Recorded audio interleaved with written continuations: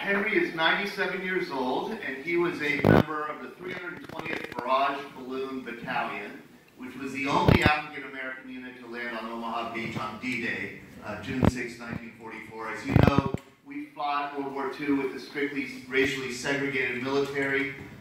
Most African-Americans were relegated to kind of back, rear echelon support positions. But Henry was part of this very special unit.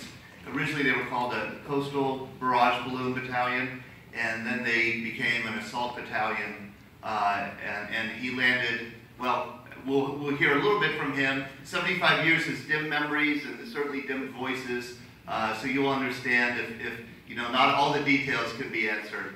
Henry, thank you for coming today.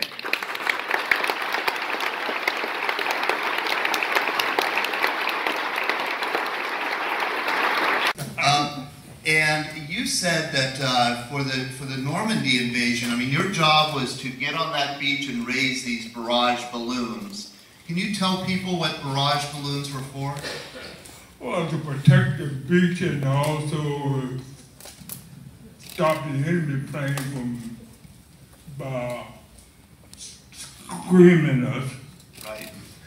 So that's the way we were, and we flew those balloons and kept them up. They said, if you keep them up, we'll shoot them down. Yeah, that's right. So these cables went up. These were kind of low altitude balloons. Yeah. These were for a combat situation. So they went up about 200 feet, and they were meant to prevent airplanes from sweeping down and strafing the beach. They were there as a kind of a picket in the air, you know, preventing that kind of attack. We really, the United States, didn't know anything about barrage balloons. We hadn't remembered them from World War I, so we didn't have any barrage balloons, for example, at Pearl Harbor, where it would have helped. The British were really experts on barrage balloons, and they had them throughout England during the Battle of Britain and the Blitz. And so you were part of this, one of the few Americans who really knew how to handle these things, and they were tough to handle, weren't they? Yes, they were.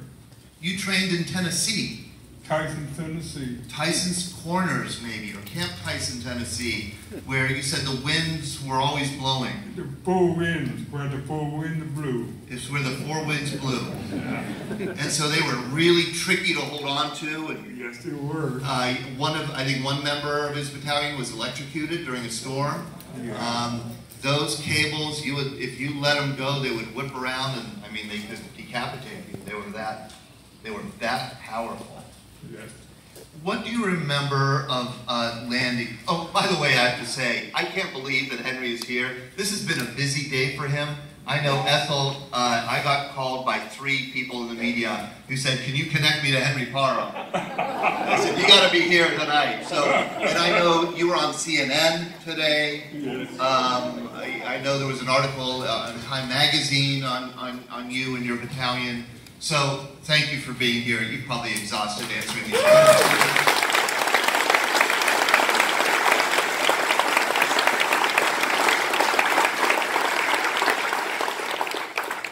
What do you remember of kind of getting off that landing craft into the water and then on the beach? Well, it was a scary thing, but we did it. Wow. And then you arrived in the afternoon, you raised those balloons, and you know, you're getting shot at, right? I mean, that's right. How do you do it? Well, I guess with the help of good Lord. Oh, right. All right. Well, and the beach was not strafed? Not at all. For the whole time you were there? No. Wow. Thank you so much, Henry. Okay.